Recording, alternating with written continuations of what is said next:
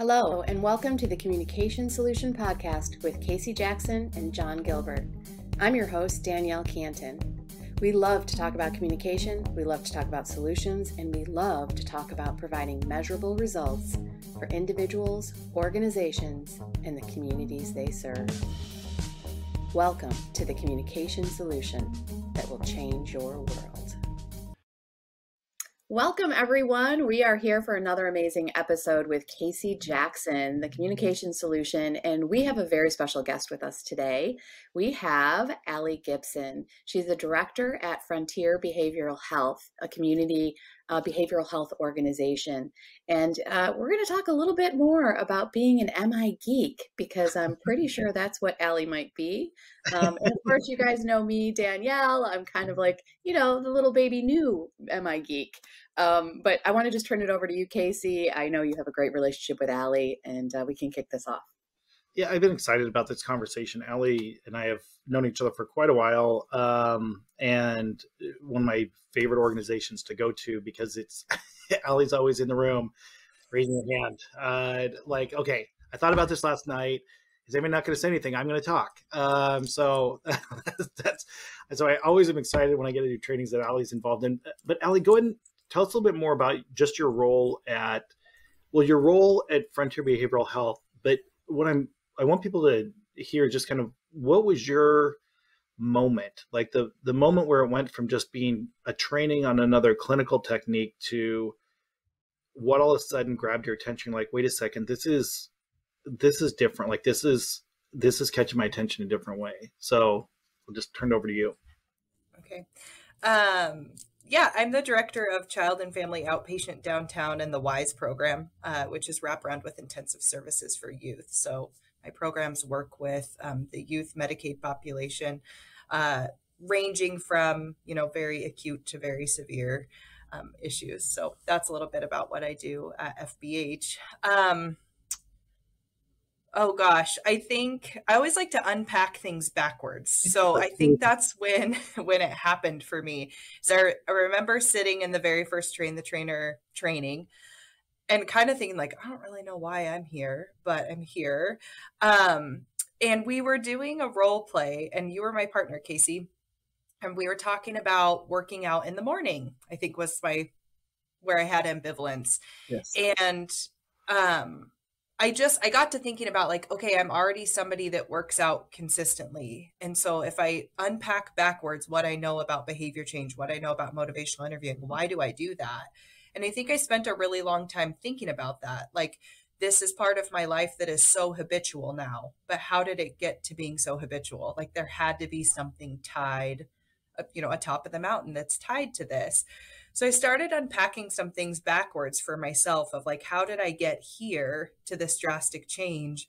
And then it just was like all these light bulbs came on, and I was like, holy shit, this is really good stuff. Like, oh my God, if I can just resolve all this ambivalence, keeping this in mind. I really like to do things very efficiently and quickly. And so I started having these conversations with myself over the years of like, okay, if I'm feeling torn about this, if I were to do what's in alignment with my values, what would I do? And it just felt like things were so clear. Yes.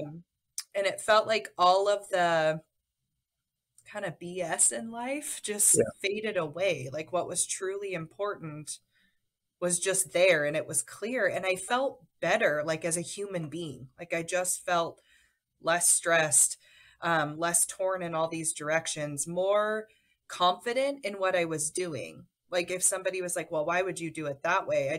I knew, and I spoke from the heart about it, and, didn't spend time questioning myself anymore because things just felt super clear. So, that fascinates me when you say that. I think because when I hear you say that, the first thing I resonate with is, in some ways, it really is that simple.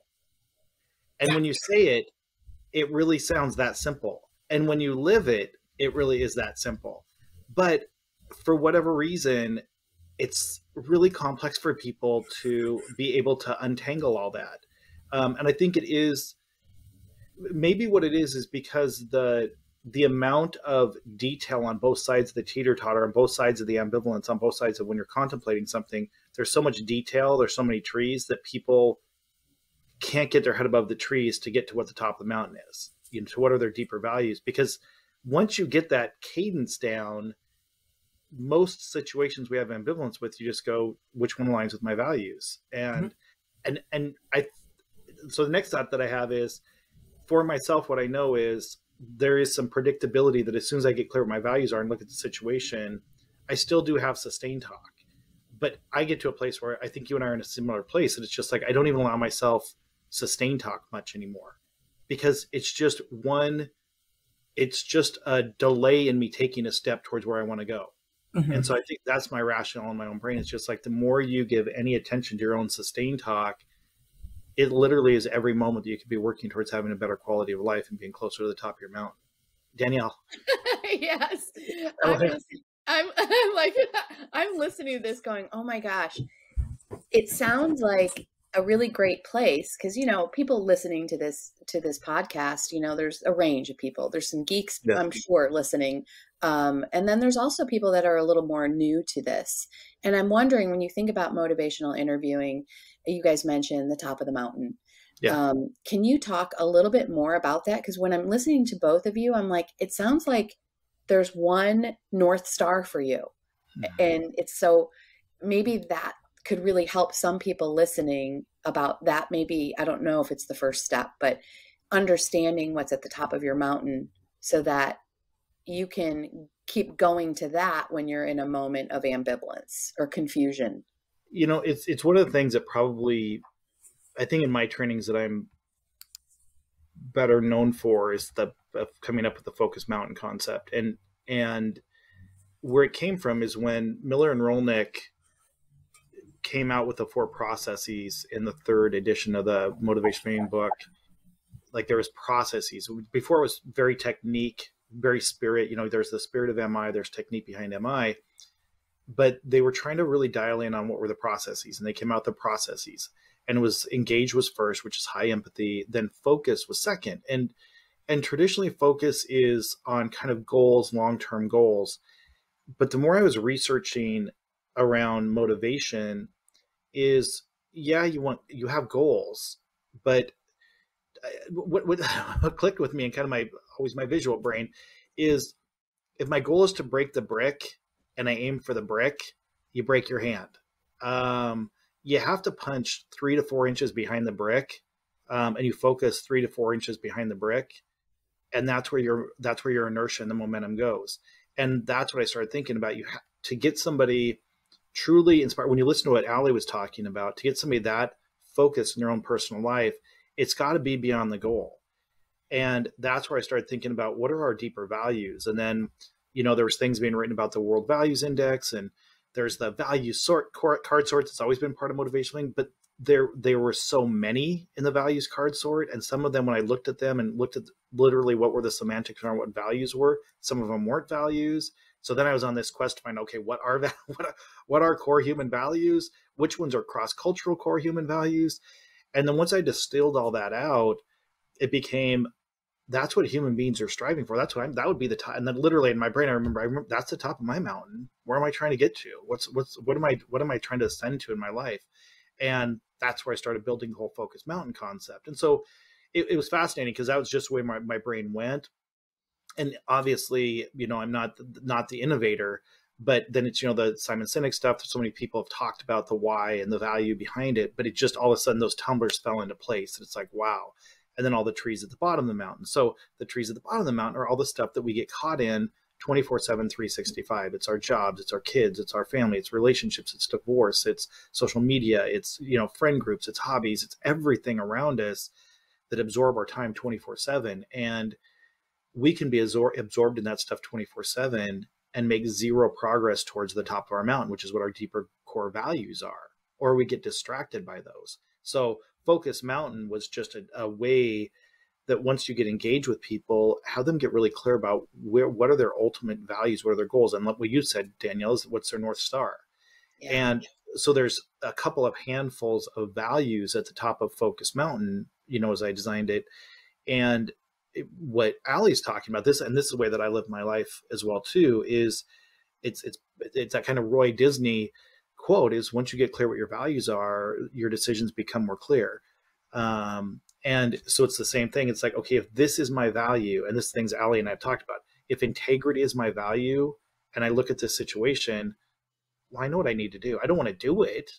I know what I need to do. If well-being is a value that I have, well, I know what I need. There's no argument to that. There's arguments to be made, but there really aren't legitimate. If you're going to get your behavior in line with your values, there's the way Aly talked about it seems so simple and clear to me, because it's like, yeah, that's exactly how I think about it. It's like, it's either in line with your values or it's not in line with your values.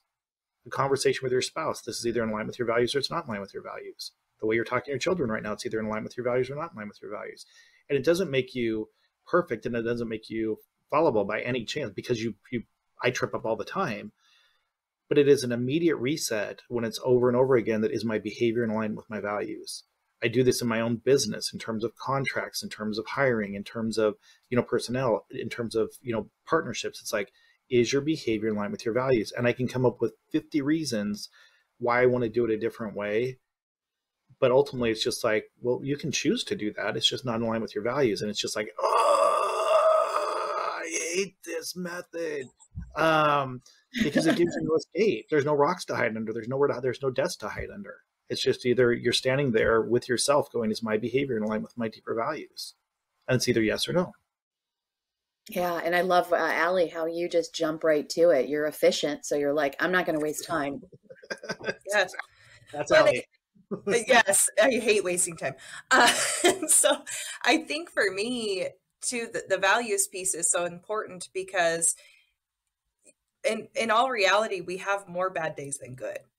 I just feel like life is complex. We are complex as human beings. There's a lot going on. And so if we're working out, like Casey said, the punching the brick, if that's all we're trying to accomplish, there's going to be a lot of days we don't do that. And so then we get all of this negative stuff that happens. Whereas if it's about 3 inches behind the brick, it just makes it a lot easier. It's this, you're not arriving at this destination. I always think for health, I think a lot of things, motivational interviewing in terms of health and wellness. Yeah. If your goal is to lose 30 pounds, every day you don't do that, your brain's sending all these really disruptive things to your body. Your self-talk is super negative. But when your goal is to move your body so you can be the mom you want to be, and you can be alive for your kids, and you can support them, or whatever it is, then that 10-minute workout or that 90-minute workout, it doesn't matter. You were living to that value. You were living to that meaning. And when you wake up in the morning and you have a runny nose and all your kids are crying, not that that ever happens, and you're trying to get out the door to work out, it's like, I have to do this because this is the type of mom I am. This is who I want to be for my kids. It's this bigger picture. This is who I want to be as a human being in the world. There's personal responsibility, personal accountability with that. And so it just makes it, during those really chaotic times when integrity is the goal, or autonomy, or fulfillment. Yes. It just makes it so much easier because you're not attached to these trees. Aly, what clicked with me as you were talking about that as well too, is because I was thinking about, okay, I'm looking at the sustained talk for other people in terms of what makes this hard when it seems fairly clear and fairly simple, And what strikes me is, because I go back to now the brain science side of it and looking at trauma and stress, and because we go into fight, flight, and freeze. So when you got runny noses and kids screaming, your brain goes into reactivity mode unless you keep it up into the executive functioning in the prefrontal cortex of going, they're not dying. No one's in imminent risk. This is normal in a normal family. It's healthy for me to handle it this way. Even if it doesn't look that way to onlookers, this really is a healthy way to deal with it. And they're going to be healthier, and I'm going to be healthier in the long run. That's all prefrontal cortex. That's all executive functioning. And that is not how it feels in the moment when you want to go back to bed, get divorced, and move to Bora Bora. Like it's like that. That's just not, your body's just like, I need to get the heck out of here, And I think that's the difference, is how Focus Mountain I know keeps me out of the fight, flight, freeze, fawn kind of perspective. That's just like, no, keep moving forward. And what I'll say, one of the things that's interesting, because I get it, I've lived it before, but what you said is there's more bad days than good days. What's fascinating, and Danielle, you and I have talked about this a lot. About a year and a half ago, I woke up one day. I had meditation and woke up in the morning, and I had this startling reality that I was living my vision statement, not my mission statement, my vision statement, because I have more good days than bad. And, and I've got twin 14-year-olds, and I've got, run a business and travel and have a spouse and all these other things that other people have. And I thought, how is this possible? And it's literally what you're talking about, is because when I think of it from a mountain perspective, when you start to get above the tree line, because there's so many trees in our lives of family and work and kids and just everything that's going on, there's a point, if you keep trudging towards the top of the mountain every single day and you start getting closer and closer to your vision statement because you stick to your mission, you start having more good days than bad days. Because every day is just like, I can feel what's happening in my life is different. And I'm not stressed, because why? Literally, when you look from an MI lens, it's because I spend less time in resistance talk and sustain talk, which is what drains our brain. It's like literally what you had said, just amount of energy that is that negative self-talk that I haven't lost the 30 pounds. And then the guilt and the shame and the resistance talk in our own brain and the beating ourselves up, and then the sustain talk and the excuses. I think that is where people spend most of their time. But when your brain doesn't spend the time there, when you literally have made a decision, I'm staying focused on my values, I'm not going to give myself excuses and blame, and I'm just going to take one step forward, and then one step forward, and then one step forward, and then slide 3 steps back, but go one step forward and one step forward and one step forward, you have more good days than bad days. Mm-hmm. And that's the thing that I think is so fascinating when you truly live it this way. And I keep going back to how the dichotomy between how complex this is and how simple this is at the same time. Yeah. That's amazing. Just, Aly, when I heard you describe how you're efficient and you're like, I will move really quickly through resistance and sustain talk. Yes. But you also said most people have more bad days than good days. Have you noticed what Casey just said is the more you're doing what you said you're doing, the more you're having good days instead of bad?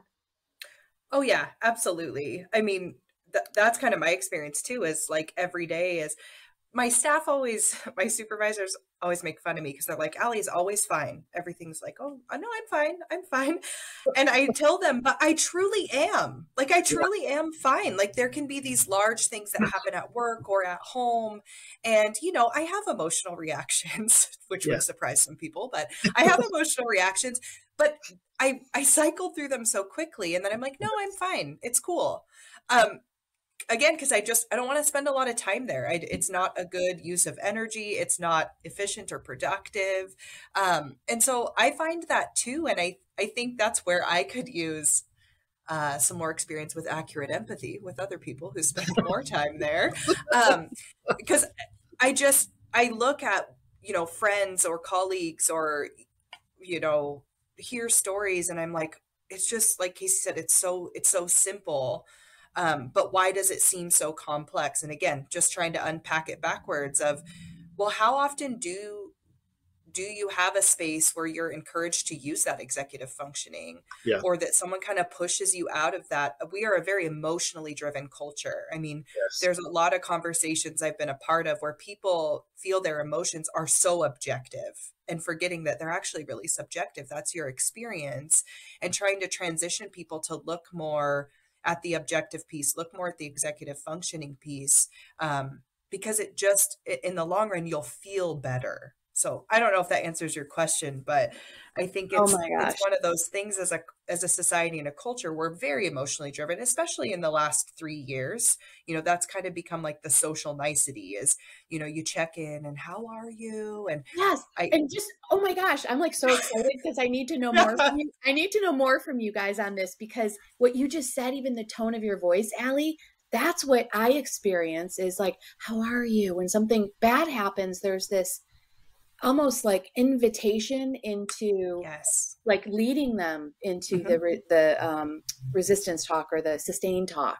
Like and shared misery. Let's all just share in this together and stay here. And yeah, so very interesting. When you said that, what strikes me about it is that fascinates me. It just like my brain just started going crazy on the cultural piece of it, because what you're saying, it just hit me all of a sudden of just movies in general, and is that commiserating is romanticized.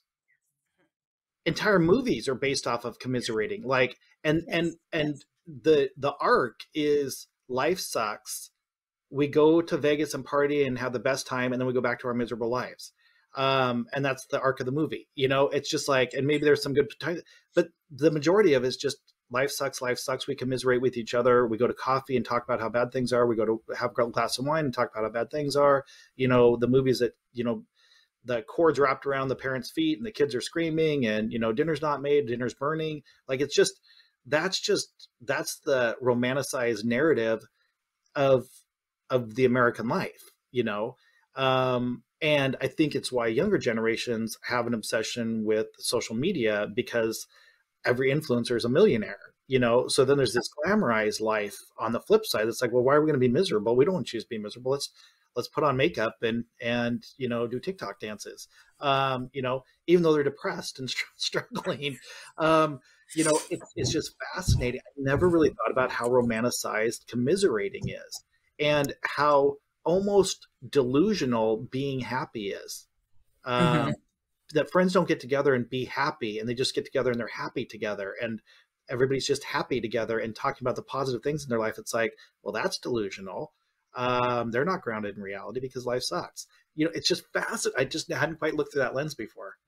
Yeah, it's super interesting. And I mean, I get feedback all the time from people of like, when you start a meeting, you just go straight into the agenda. Like, can we take some time to talk about our weekend, to really spend time in this downstairs brain, in this lower part?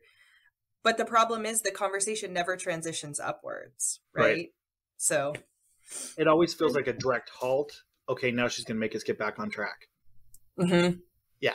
It's just never a smooth transition. Okay, we got it out. Let's move on with our own agenda. And it's like, it just feels like, because that's work. And we don't like work, and we don't want to be doing work, and I don't even want to be at work. So let's just talk about our weekend instead. And how miserable work is. Yeah. That's just fascinating. Fascinating. Yeah, the more you use the tools of motivational interviewing, the more you really do step out of the drama and trauma of life. Doesn't mean it, like to your point, Casey, it's not like it's not there. Or you can identify the top of Focus Mountain and the weeds you're in and know kind of your direction, and it could still be like, God, but I don't want to do it. And you got to shut that off and take action.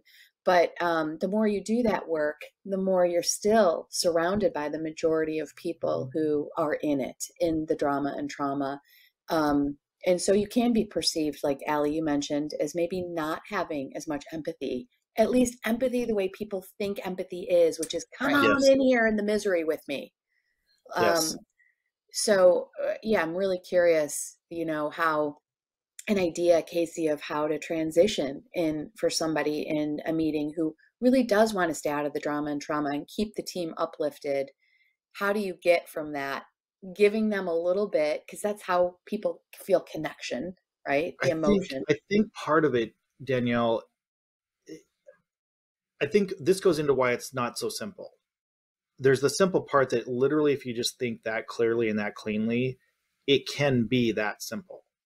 In some way, it can be that clear, not that simple. That's more accurate way to say it. It can be that clear, but not necessarily simple. Where the complexity comes in is all the things that people are stressing over are real. So the lack of finances, the abuse that just happened, those are real things. So you can't make light of human experience by any stretch, or minimize it by any experience or any stretch of the imagination. So these things that happen to us that pull us into sustain talk and resistance talk are real, deep, complex human issues that you can't just snap your fingers and go, okay, get your behavior in line with your values. I mean, that's way oversimplifying it. The more that I study these things, what I look at is, for myself, what I know is I have a very distinct amount of bandwidth a very distinct limited amount of bandwidth. And it's the decision that I can go deep, I can get emotional, I can even, feel justified or rationalize in why I'm not moving forward, which is very human to do. But I've just learned that doesn't yield much for me. And I think this is where Aly and I relate is I'm not as efficient and focused as Aly is, but I do know I want to be really good at what I do and I want to have a good quality of life. So I don't want to waste bandwidth on any given day on things that yield nothing. And part of being human is I don't mind commiserating. And I think that is where, there's something about, there's a richness in life of being able to go, this sucks. Like, this is so hard and I don't want to do it. And I want to throw myself on the ground and throw my temper tantrum. And then pour a glass of wine. So like all those things I love to do, but that's not how I'm going to spend half of my bandwidth. It's like, I'll give 10 to 20% of just being a human, imperfect person, being able to do it. But then there's days where it's like, I don't even want to give 20% because I just know it's not going to get me closer to the top of my mountain. And I can see and smell the top of my mountain now. And I just want to get there. And every time I wake up and I get there a day closer to it, the sun is brighter and warmer. The quality of my life is better. The quality of my relationships are better. And it's like, why would I spend time doing things that will detract from that? And that's that values driven life that I think for me is just, propelled me so far forward with how I live. And then just with motivational interviewing as well. This has been part 1 of a 2-part podcast. We hope you'll join us for the second portion. Thank you for listening to the Communication Solution Podcast with Casey Jackson and John Gilbert. As always, this podcast is about empowering you on your journey to change the world. So if you have questions, suggestions, or ideas, send them our way at casey@ifioc.com. That's CASEY@ifioc.com. For more information or to schedule a training, visit ifioc.com. Until our next Communication Solution Podcast, keep changing the world.